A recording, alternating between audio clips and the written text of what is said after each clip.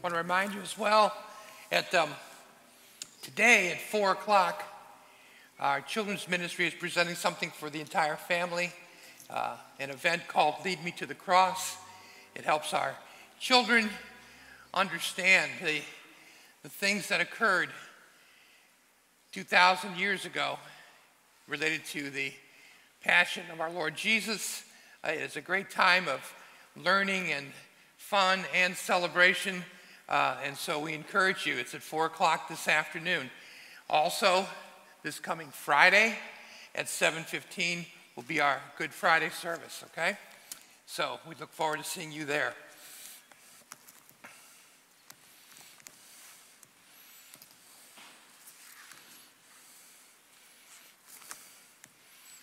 Paul the Apostle instructed his disciple Timothy to devote himself to the public reading of Scripture.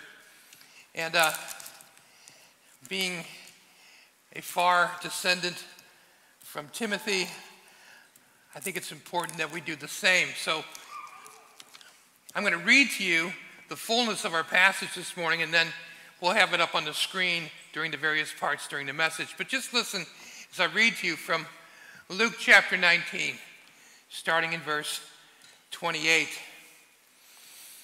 After Jesus had said this, he went on ahead, going up to Jerusalem.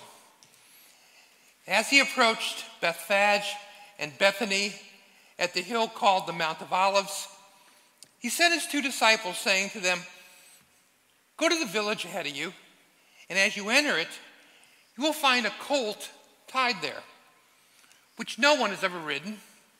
Untie it and bring it here. If anyone asks you, 'Why are you untying it?' say, 'The Lord needs it.'" Those who were sent ahead went and found it just as they had been told them. As they were untying the colt, the owners asked them, "Why are you untying the colt?"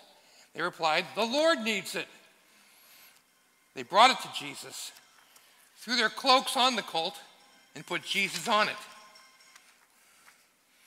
As he went along, people spread their cloaks on the road. When he came near the place where the road goes down to Mount Olives, the whole crowd of disciples began joyfully to praise God in loud voices for all the miracles they have seen. "Blessed is the King who comes in the name of the Lord. Peace in heaven and glory in the highest." Some of the Pharisees in the crowd said to Jesus, "Teacher, rebuke your disciples." "I tell you," he replied, "if they keep quiet, the stones will cry out."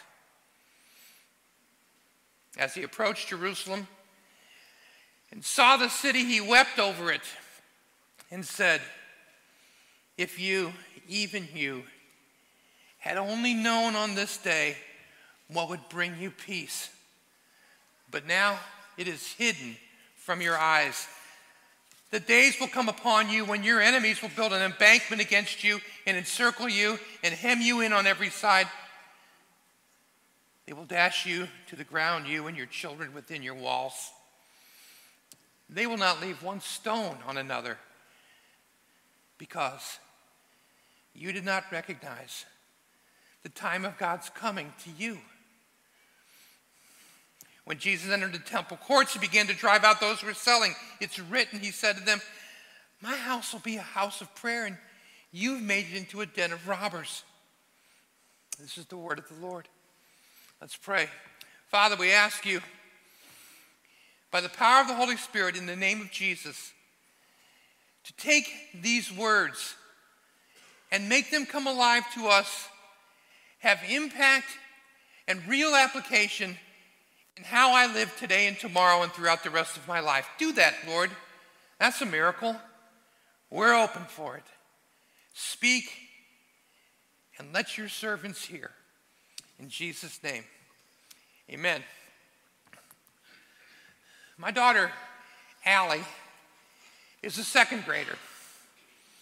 Now, I absolutely love her. She continually makes my heart full, but she's different. She is only slightly tethered to this planet. She sort of moves in and around in another dimension. She's witty, and she loves to laugh. Sometimes I'm not sure at what exactly, but most of the time she's content, and she's not at all moody. But she cries about everything. A slight injustice, wah. Mean talk, wah. She gets overlooked, wah. She doesn't get mad, she just cries. I can't tell you how many times a day when I hear her bawling in some distant room in the house, I find myself saying, Allie, what are you crying about this time? Well, a few days ago, I heard her crying in the family room. So I walked in there to see who had hurt her feelings or said something mean or committed some sort of foul against her. And she was by herself. Allie, what are you crying about? Daddy, in this movie I'm watching, this boy was mean to a dog and it made me cry. And I am rolling my eyes at this when she stops me in my tracks. Daddy, what do you cry about? In her plaintive little question, I heard the voice of God. I sat down on the sofa, wrapped her in my arms, and confessed, not enough, sweetie. Not enough. I was doubly convicted. I can become unresponsive to crying that I adjudge to be insignificant. And I can become a spectator of rather than entering into the sorrow in the world around me. And in our passage this morning, Jesus, who has come to reveal the Father to us, shows us that he is neither of those things. The sovereign Lord of all creation is full of mercy, so much so that he weeps over those who by their own hardness of heart reject him and refuse his mercy. He weeps over them. And the goal for us this morning, for all of us, is to treasure Jesus in his mercy and care, and also for us to consider how we might extend that mercy and compassion. That we could do that with Jesus. That we could do it like Jesus. That we could do it because of Jesus. We could do it in order to glorify Jesus to whoever appears to dismiss or even outright reject Jesus. Extend mercy and care and compassion. First thing we see in this passage is that Jesus comes to rule in peace. This is Luke 19, starting at verse 28. After Jesus said this, he went on ahead, going up to Jerusalem. As he approached Bethphage and Bethany at the hill called the Mount of Olives, he sent two of his disciples, saying to them, "Go to the village ahead of you, and as you enter it, you will find a colt tied there, which no one has ever ridden. Untie it and bring it here. If anyone asks you, 'Why are you untying it?' say, 'The Lord needs it.'" Those who were sent ahead went and found it, just as he had told them. And as they were untying the colt, the owners asked him, "Why are you untying the colt?" They replied, "The Lord needs it." They brought it to Jesus, threw their cloaks on the colt, and put Jesus on it. As he went along, people spread their cloaks on the road. That's the account that we have in Luke 19. Now, look at this passage, Zechariah 9, 8 and 9. This is the Lord speaking. He says, "But I will encamp at my temple to guard it against marauding forces. Never again will an oppressor overrun my people, for now I am keeping watch. Rejoice greatly, daughter of Zion. Shout, daughter of Jerusalem. See, your king comes to you, righteous and victorious, lowly and riding on a donkey, on a colt, the foal of a donkey." You see, this whole seemingly kind of strange plan that Jesus gives his disciples to find, untie, and ride on a donkey, it's all included here in what Jesus is doing because it was so meaningful. Jesus here is deliberately evoking from the inhabitants of Jerusalem a picture of the fulfillment of a 400-year-old prophecy about the coming of the Messiah.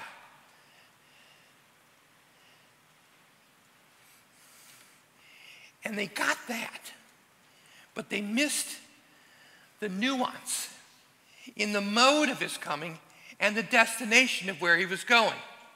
You see, the people's expectation at this time, at the time of Jesus, was that a messianic king would come to war against the Roman oppressors. But a king on a donkey was a universally understood sign that the king was coming in peace. And also, Jesus doesn't ride that donkey up to the Roman fortress there in Jerusalem. He's headed to the temple, to the place created so that people could come to meet with God and come to find peace with God. And Jesus, well, he's still on that mission to approach gates, to win and be victorious over hearts. He comes to bring peace.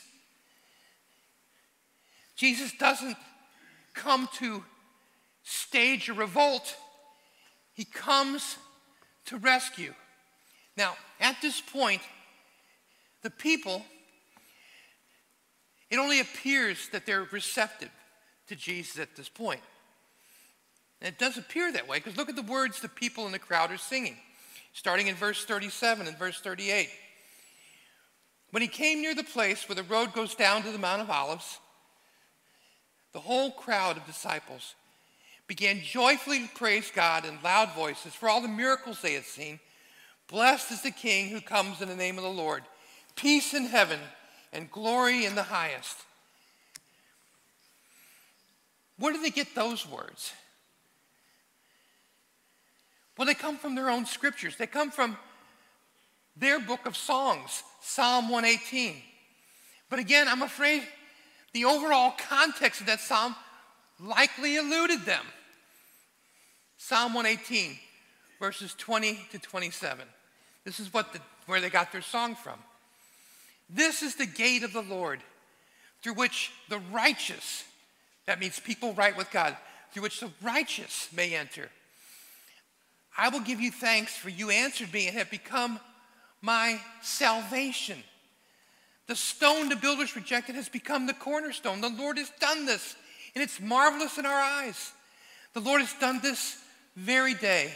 Let us rejoice today and be glad. Lord, save us. Lord, grant us success. Blessed is he who comes in the name of the Lord. From the house of the Lord we bless you. The Lord is God, and he's made his light shine on us. With boughs in hand, join in the festal procession up to the horns of the altar. You see, what they're singing is a psalm not about overcoming some imperial power like Rome. This is about a song about how people become right with God. It's about being saved from sin. In that same psalm, verses 20 and 21, the gate of the Lord through which the righteous may enter. You've become, it says in verse 21, my salvation. And that salvation wasn't going to come through someone that they recognized as a powerful, mighty king at that time. It would become their salvation through one who would not be accepted, one that would be rejected by the leaders. Verse 22 to 24, the stone the builders rejected has become the cornerstone. The Lord has done this, and it's marvelous in our eyes. The Lord has done it this very day. Let's rejoice today and be glad. The one that they're saying, blessed is he who comes in the name of the Lord. Where does this journey lead? It says it leads to the altar where a blood substitutionary sacrifice is made.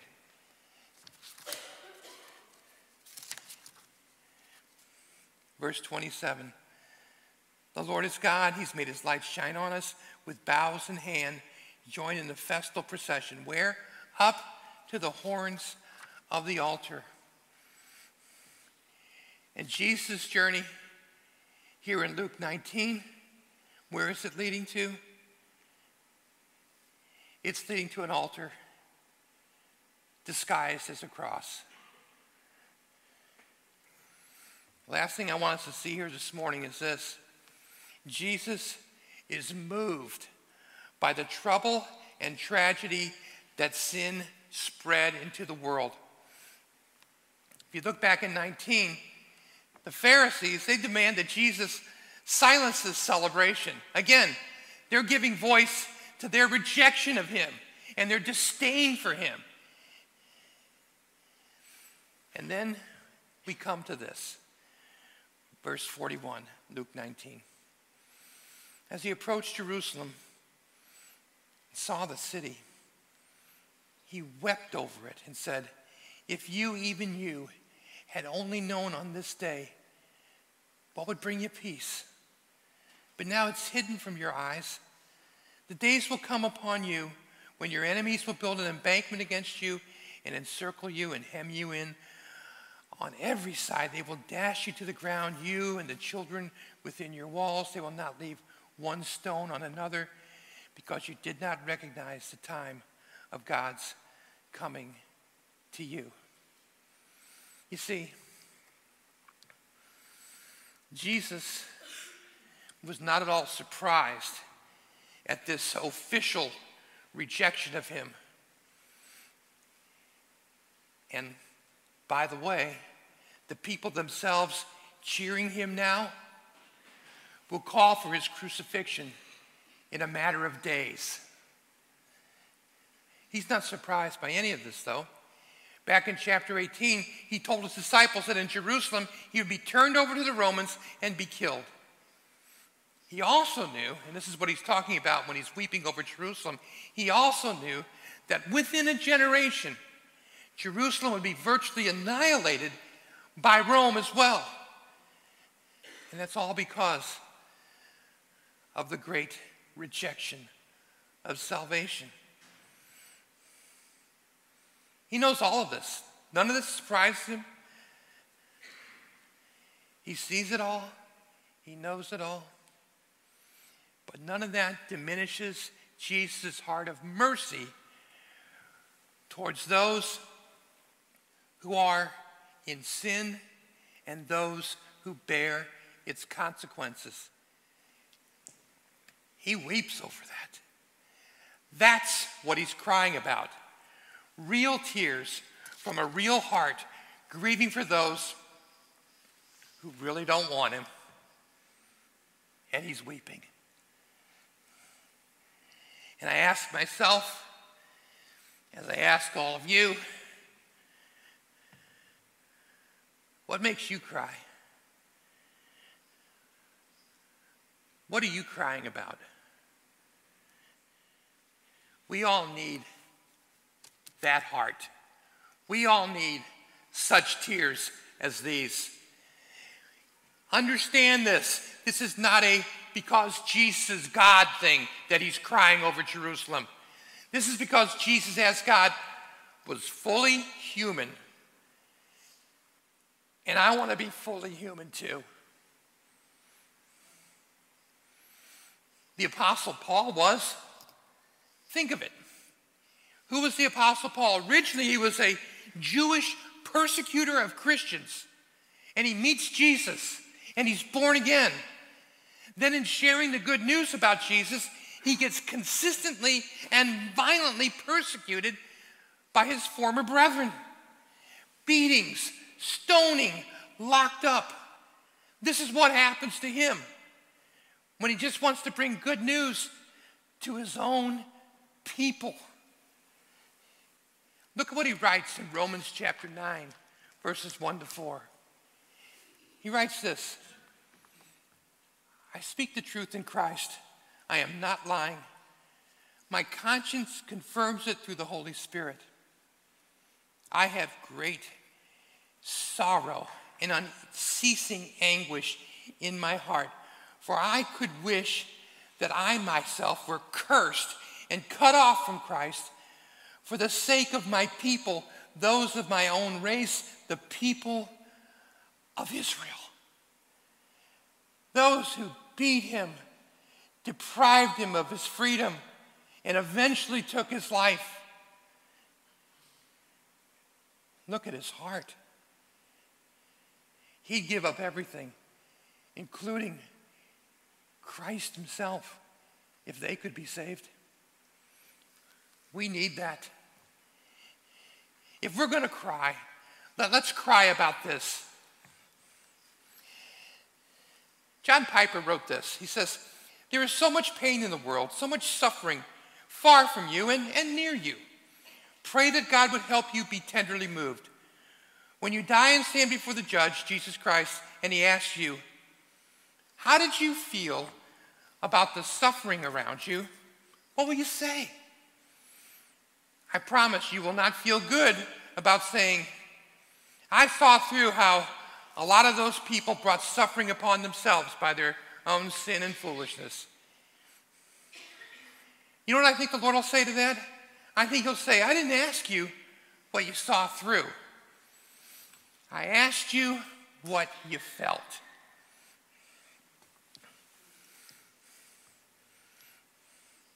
Jesus felt enough compassion for Jerusalem to weep. If you haven't shed tears for somebody's losses but your own, it just means we're kind of wrapped up in ourselves. We need to repent of our hardness and ask God to give us a heart that is tenderly moved. Because then, if our heart is moved, if it's even moved to tears, we will move to help and to save. It'll cost. This will cost. Jesus was moved to tears, and then he moved ahead to the cross. The solution to heartbreaking sin and misery came at the cost of his blood and the taking upon himself our punishment. We cannot and do not have to bear a cost like this. But listen to me. I don't think the cost of caring will be any obstacle at all. The obstacle is to care at all. That's the obstacle. We don't care because we have not connected.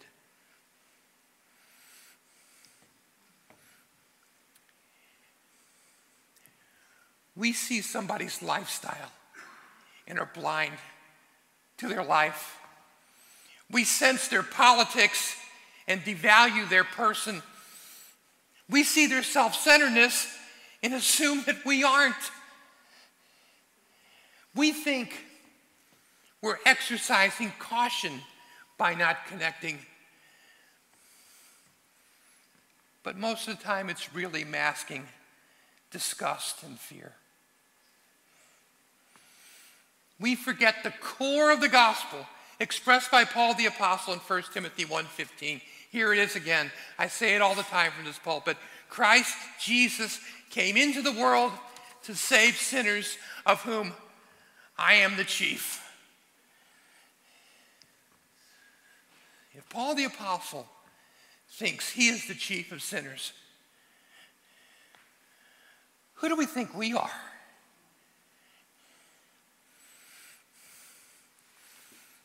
Make no mistake. If you have a heart for God, if you have a love for his word, a desire to increase in righteous living and holiness, if you have all those things, you have that only because God graciously saved you and gave you a new heart. None of that has anything to do with you being better or more worthy than any current unbeliever you meet on the way. Let those words move us. When we care, we connect to the lack and to the lostness and to the lives of people. That's what Jesus did. And in doing so, he wept. And then he laid down his life. So one more time, the question comes, what are you crying about? Let's pray. Worship team coming up.